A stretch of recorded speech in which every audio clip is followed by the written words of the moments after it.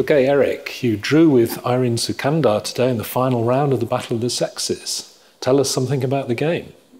Yeah, it was a solid game from both of us. We entered a four-night scotch. Given the team situation, especially with men being white today, I was looking to play something solid, and I don't think there were too many chances for either of us throughout the game. Mm-hmm. So it was that was the team approach today, was it? I noticed Joe Gallagher also played Gioco Pianissimo against Antoinetta Stefanova. Did you guys talk about your team strategy for today together? Or there wasn't too much specific planning, but in general, in a team situation like this, when you have the white pieces, you want to play something solid. And there's a concept of playing for two results where you aim for maybe a slight edge. So you either play for a win or play for a draw, but you don't go all out trying to win and take too many risks. So it's a kind of intuitive strategy for last round of team tournaments. Then. Exactly. Okay. What do you think of the format? What do you think of the actual match itself? The format of Battle of the Sexes? Any thoughts on that? Oh, it's been great. I've been very impressed with the novelty of the format, and hoping to see more tournaments like this in the future. Yes, and we're already planning another one. Obviously, we're interested in people's ideas, what they think about this, and how we can tweak it to make it even better. Any ideas? Yeah, it would be worth getting feedback from the players and the spectators. I know these days a lot of the online spectators enjoy watching faster time formats. Obviously, this is classical chess, and games average from 3 to 5 hours. But seeing a format where we incorporate some sort of blitz or rapid, I think would make things even more exciting. With some sort of point system, I guess you could have the classical chess with more points per game, perhaps less for rapid, less still for blitz. Is that the idea? I think it's very possible. Yeah, something along those lines. I would be very open to brainstorming different types of formats, but some sort of point system where we have a classical, rapid, and blitz portion, I think would be very interesting. Okay, let's have a look at your game. Okay. Okay, Eric, you have a 4 knights defense here. You've got the white side, fairly standard position, black to move. What happened next? Yeah, this is an opening I haven't played in ages. I used to play this a lot in childhood from both sides, but decided it would be a solid choice for today. And in this position, Irene castled.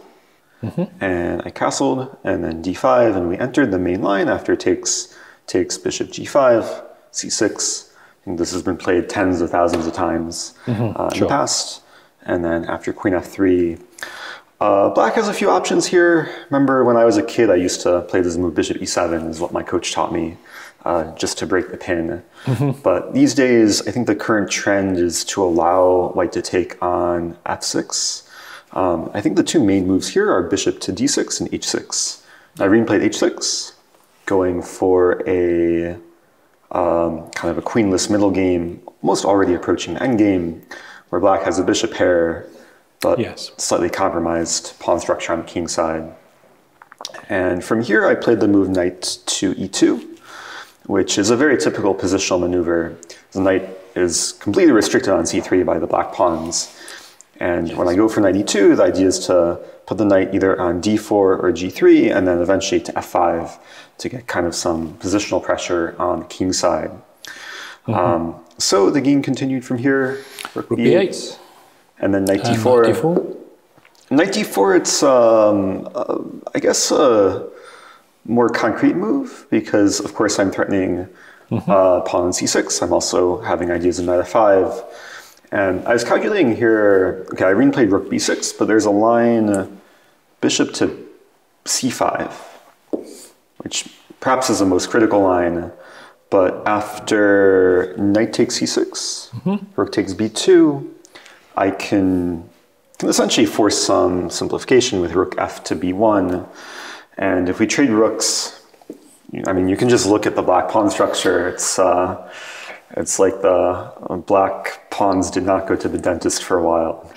Have a lot of missing teeth. Yeah. I think there's a move rook b6 too instead of rook takes b1. So rook takes b1 back here. Oh, Yeah, rook b6 sorry. maybe Yeah, is a better try for black. yeah, yeah.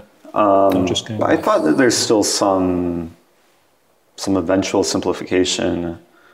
I guess I can't take on a7 because rook takes b1, but I'm okay just trading rooks, get my other rook to b1, and like all of black's pawns are isolated. And I think my idea would be rook b1, knight b4, and I think only white can play for a win in this position. Yeah. Yeah. Right. Okay. So we didn't go into this. Rook b6. Straight away, yeah. Drawback of rook b6 for black is after knight f5, essentially getting or forcing the trade of bishop for knight. So black is conceding the bishop pair, and then we enter this opposite color bishop ending, which it's not the most exciting. Definitely had more exciting games this tournament, but especially after yesterday's crazy game against Sansaya, I think I needed a game like this to stop the bleeding. Yeah. Very sensible, yeah. So it just carries on. So yeah, we can zoom forward. C4 maybe on my part wasn't the best move. It's allowed the passed pawn, but I think the position is still very much heading towards a draw. C1, yep. And eventually I got the rook to the e file. We trade. You trade a5. Yeah. B1. And ultra solid. Yeah. So if a4 here, which looks like an attempt to create some pressure. I was even thinking of b4. B4, wow. Which just gives a pawn, but it enters a completely dead endgame after. Yeah. After it takes. Course, white just has a fortress, bishop d3. Yeah. So a4 wasn't played, king f8 was played, or c5 first, a4, and then king f8, and I don't think there's much more to talk about here. Okay, thanks very much, Eric. Thank you.